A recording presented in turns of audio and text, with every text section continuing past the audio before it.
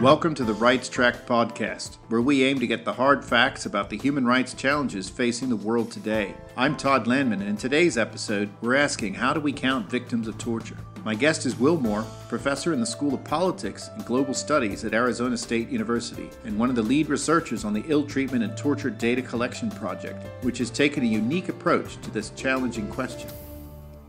So welcome, Will, and thank you for joining us on this transatlantic podcast. I have a very straightforward question to start, which is, what are the key challenges associated with counting instances of torture? Thank you. That concern, that challenge very directly influenced Courtney Conrad, my co-principal investigator on the project, and I when we launched it. It is a poorly recognized fact that we will never be able to observe all of the torture events that occur. I think in this particular area, torture, people are more aware of that than they are in topics such as protest and other sorts of things. But we simply cannot count the number of instances. And the reasons are fairly straightforward. The actors that commit these violations don't want us to be able to. And many, well, certainly most violations of the Convention Against Torture take place inside walls, inside prison cells, inside other kinds of structures where they're hidden away. Some events do occur in public, of course, but most do not.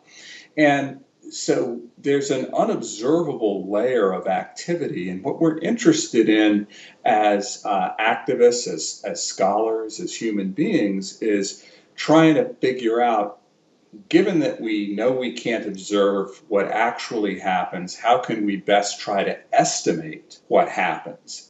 We launched the project with an effort to try to move people in that direction because, frankly, that is not the current status quo of how academics go about observing it.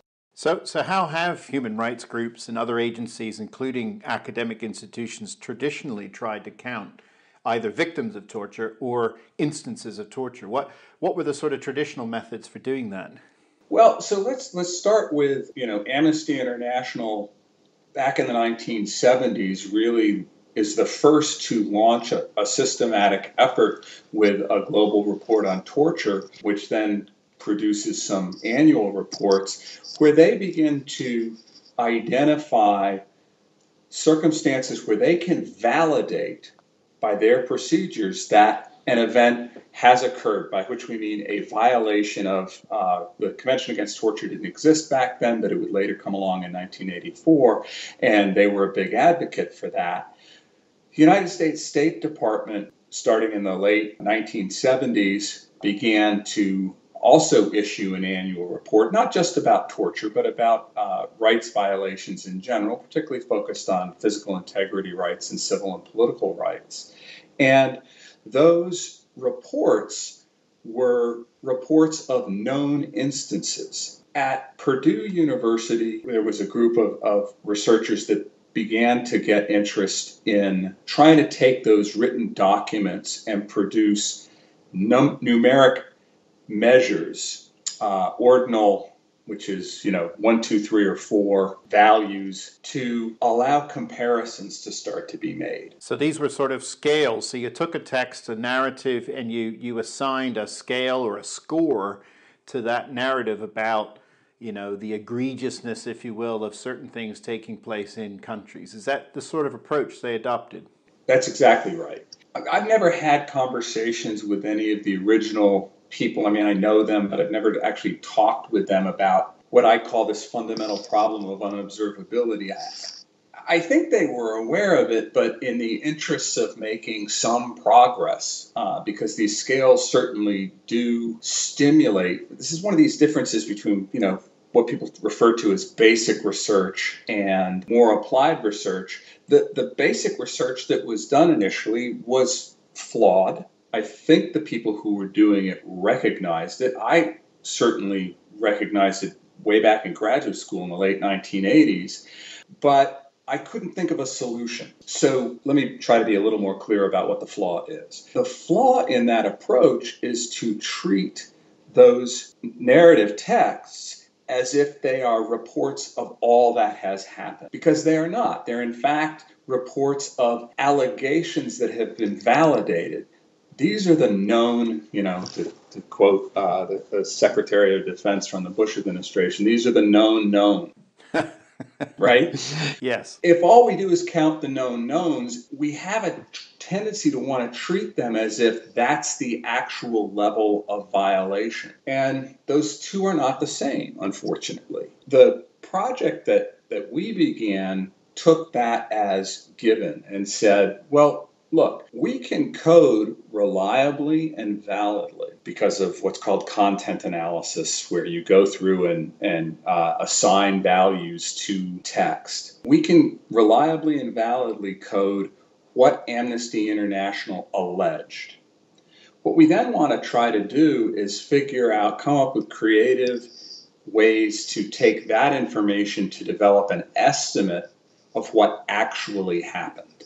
So you're using information that you knew about the world to say a little something about information you did not know. The classic definition of making an inference, right? So how did you go about doing that? How did you do that, and how was it different than what these folks at Purdue were doing? The approach that we are taking in our project, and it's important to emphasize that in our data collection, we're only changing the conceptual definition of what it is that we're trying to code. So if you were to download the ITT data, and it's available at there's a project website, and I also have a website at a place called Dataverse, and you can download it from either of those two locations. But if you were to download that, you're not going to get any estimates of what has happened. You're just going to get our counting of what Amnesty International has alleged. And I can talk a little bit about what some of the different things in there are. It's then up to the user to try to figure out how they want to make use of that data to draw inferences. There are a couple of different approaches that one might take from a statistical modeling perspective. We are not the only ones, those of us doing human rights research, that face this problem. This is a generic problem that human beings face, is we often have some information available to us. We know we don't have the full information, and we want to see, is there some way I can leverage the information I have to get a reasonable estimate of the full information, right? As you pointed out earlier, the classic problem of inference. And so what we've done is leaned on which is what you tend to do in academia. You lean on the insights and efforts of other people working in other fields, in this case, some people in statistics, to develop more complex statistical models than are currently being used in the literature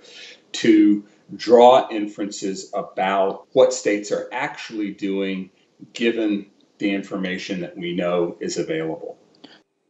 So I understand that. I understand the fact that, country by country you could do that. But it was interesting. I looked at your website, and I looked at the publications link on the website for the ITT project. And you have a link there to a blog post from a fellow scholar named Chad Clay. And one of the things he raises is an issue about Amnesty's selective focus on certain countries. So I can see how this might work country by country. If you're interested in torture in Brazil over a certain period, you might be able to use a statistical technique to estimate the torture practice from the allegations that Amnesty's made. But it may be that Amnesty didn't focus on Bolivia, somewhere close to Brazil. They only looked at Brazil that year, or there was less emphasis on Bolivia and Costa Rica that year. So how do you control for that selective focus that Amnesty might have, given their priorities as an NGO, and that they may be only reporting on the countries of interest to them that year, and there's a sort of natural, what we would call selection bias in the way they're producing these international reports? Yeah, that's a great question. Chad's post is at a website called Quantitative Peace, and he really does a great job producing some maps that might interest some people that show what it is that our data ends up coding. So the approach to that problem is to tackle it exactly as you're suggesting, which is you mentioned countries, there's also time. And in the work that Courtney and I have done, which is unpublished at this point, we use the country year as the unit that we're going to want to work with. So Bolivia 1996 and so forth. And so Bolivia 1997, Bolivia 1998. And what you want to do is to develop a model that can predict reasonably well whether or not Amnesty observed much or very little of the abuses of the Convention Against Torture that took place in that country in that year. And that's precisely what we do. And so in this unpublished paper that a guy also at the University of Georgia, one of Chad's colleagues, a guy named Danny Hill, what we do is we have a model that produces an estimate for every country and every year, a unique estimate of the likelihood of Amnesty seeing a violation if it occurred. So that corrects for some of the bias that might, turn up in the raw data. That's exactly right. And Yeah. so if our model estimates that Amnesty observed only 10% of the violations that occurred, then that model's going to take that into consideration when trying to estimate how different political institutions, such as whether or not a country has elections or whether or not the country has a powerful court that can check the executive. Those are the primary variables that we happen to be interested in that project. So so if somebody said to you, is torture in Latin America getting better or worse over time? Or is torture in the Middle East getting better or worse over time? Can your data set answer questions like that? Certainly not from just downloading our data. No, they can't. So you need a statistical model to do that work for you. That's exactly right. Okay. And that's, this is something that Courtney and I, we started this back in 2007. And one of the things that I'm very interested to learn over the coming years is the extent to which people work with the data, because the unpleasant truth is it's complicated. Under the old approach that everybody took to data sets like the political terrorist scale or the Singranelli and Richards CIRI, it's usually pronounced Siri data, was they took that and treated it as if, and there was no reason they shouldn't have, given if you go and read the materials, treated it as if it was a scale that allowed you to examine the level of violation in different places. In some very rough sense, you can do that, but the more precise you want to get about trying to do that, the more and more it falls apart. Because Amnesty International makes no bones about the fact that they are a political advocacy group. And if you talk with people at Amnesty, as we've done, about the process by which they produce allegations, they're not only trying to make sure that they report actual violations that meet a standard, an international legal standard that they feel confident about this allegation. It's the type of allegation that they would be willing to bring in a court case. It's not just something that, well, we think this might have happened, or we think this probably has happened. So that's one standard that they're trying to meet. On the other side of it, though, they have to take into consideration factors like, how will our membership respond? Will this allegation help us draw attention that is going to bring pressure against the government that is involved? So there's a political calculation that has both a mobilization component, where they think about their base and their researchers, and they need to remember, it's a volunteer organization. They need to keep people engaged. So they need to, strike a balance between crying wolf too often and not speaking truth to power, right? So you've got to try to strike a balance between those two extremes, while also taking into consideration that Amnesty has limited resources. How often do they want to, draw attention to a problem where they know the government is not going to be responsive, when they could instead push that some of that energy and some of those person hours and advocacy effort in a direction where they think they might have more bang for their buck? So that's really interesting, right? These other factors that are determining in some ways what we might call the data generating process, right? So so they're out there looking for things where they think that this is a good way to invest our resource and to lobby those sorts of areas where we think we might get positive change. That's right. And they have those conversations and debates. Human Rights Watch does it.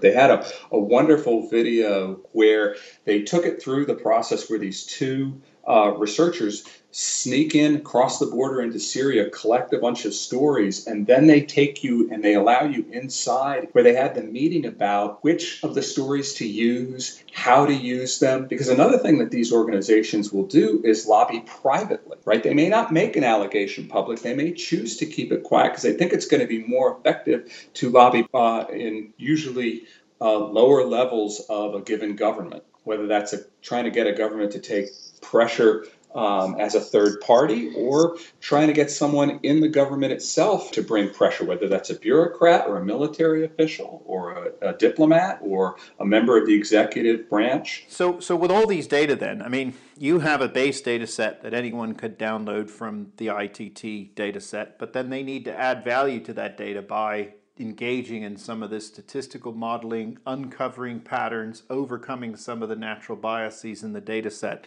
and making something, a story, if you will, out of that using social scientific methods. And then any estimate that one would make, of course, out of those data would have what we would call a margin of error, right? So that you would have some sort of sense that it was greater in this country than that country, and you might even be able to say it was statistically, greater in this country than that country, but you wouldn't have a kind of precise count. Just from where we started in the beginning of this chat, getting at a precise count of the number of instances of torture or even victims of torture is in many ways an elusive goal. What you're really trying to do is get an estimate of the general patterns of things that are happening. That's exactly right. There's a second use I want to point out that I hope I don't plan to take it up. I don't think Courtney does, but it would be neat to see someone do it, because what we've done is gone into much more detail than existing projects, looking at a very high-profile advocacy group on their main topic, which is Amnesty International on ill treatment and torture. So someone who's interested in studying Amnesty's behavior could use our data as is. There's no need to develop, right? Because those data are a count of that. And unlike the previous projects, which have only read and coded the annual reports, from 1995 through 2005, we have coded every single Amnesty release, okay, and codified it by type. And then we've also gone into a great deal more depth about the specifics of the allegation. One of the things we didn't really anticipate when we started the project was that Amnesty will report on government responses to Amnesty's complaints, which happens from time to time. They report on occasionally people get fired or investigations are opened. Occasionally court cases take place. So there's all sorts of information that has been collected over a little over a decade's time period. And by the way, 9/11 occurs right in the middle of it. And that influenced our choice. We thought that 9/11 might be an interesting, I don't know that it actually is, but it might be an interesting transition time in terms of people's perceptions, particularly people in the West, about government use of that form of abuse. So those last two things I want to bring together in a rather killer question for you, which is to say, you were talking about Amnesty, you talked about 9/11 a little bit, and I want to know, did you read at all any of the CIA torture report? And I'm curious if you have any things you might want to share with us about that, because the CIA torture report revealed to many human rights activists and scholars that which we knew was taking place, but had sort of reports here and there about it. But the report that really came out last year really said this is what's happened, and this is what everyone thought we knew was happening, but now we have proof that it has happened. And I'm just curious what your reactions were to that report. The Senate Armed Service Committee did a report in 07, maybe 06, I'm not sure, that has an awful lot of that information. And one thing that it really does a nice job of doing, which is different from the CIA report, but what it does a really neat job of doing is helping us understand how the Judge Advocate General, JAG, which is an attorney for the military, how those people responded to the infamous memo that Donald Rumsfeld, the Secretary for Defense, sent down when there was a meeting in the White House that President Bush convened, which started this whole what they call enhanced interrogation program.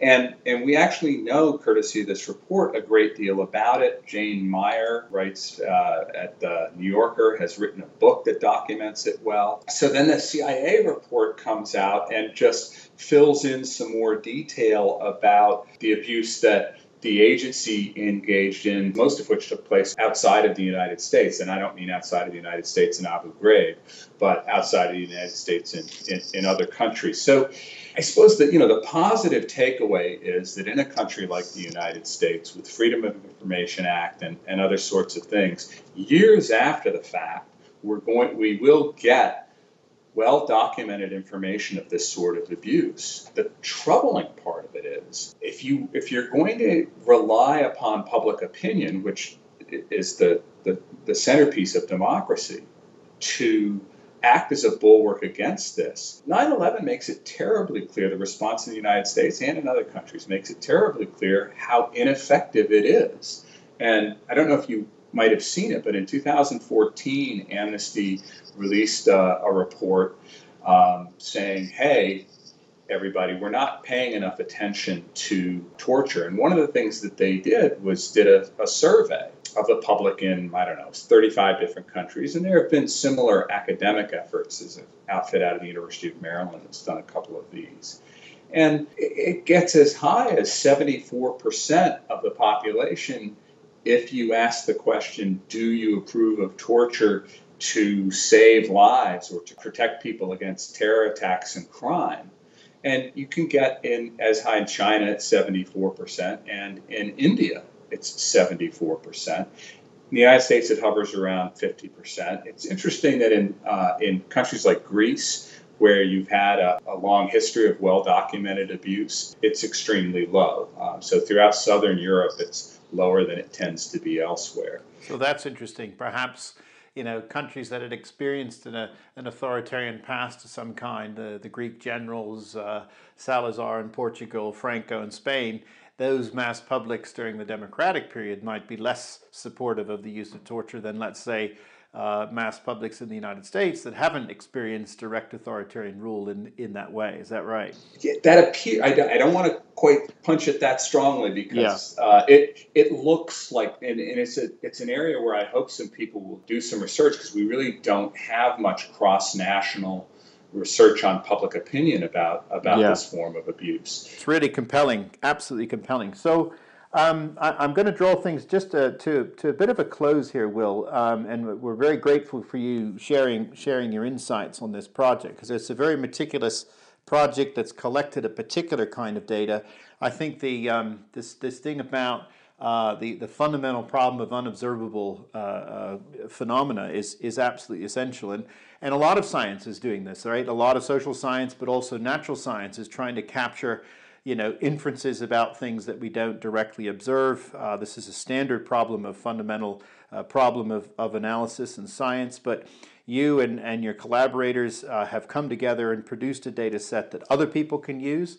They can download the data. It's publicly available, and your procedures are publicly known, so people can replicate what you've done, but also do secondary analysis and extend things with the data set you've got. We wanted to really push that openness, replicability to as far as possible. So one of the rules we established was that when we had a conversation, one of the things that Courtney did was then created minutes, and then all other communication was done by email, and we've deposited all of those emails. I don't imagine anybody's ever going to want to read them. I know I would not want to, but we really pushed it to make it as open and transparent as possible, so that people could literally read through the debates about coding decisions and all those sorts of things. I think that's excellent, because oftentimes we're presented with data sets where we just accept the coding that's been achieved by the team without having insight into that sort of deliberative process. So It's a fascinating project. It clearly shows where careful thinking has gone into taking a step further in data analysis around the issue of torture, that you took some of the early insights from the Purdue project and other projects and created something a bit different, that there's this commitment to transparency and accountability around the project. And it's not over, right? You're still working on the data. You're finding new things to estimate with it, and you hope that other scholars use it in that way as well. Indeed, yeah. So that's fantastic. I mean, that's absolutely fantastic in what the scientific process should be. So with that, I think I just wanted to thank you for joining us tonight, Will, and wish you the very best for the future of your research and the way in which you stay committed to the human rights cause. So thank you. Well, thank you very much, and thank you for starting this podcast. I'm excited about it. I'm delighted to be on, and I look forward to future editions. We're really excited to bring all these podcasts to the public domain. So for now, I want to say good night and thank you for tuning in to this episode of The Rights Track. This episode of The Rights Track was presented by Todd Landman and produced by Chris Garrington of Research Podcasts. The project is funded by the Nuffield Foundation, and you can find additional information and resources at www.rightstrack.org.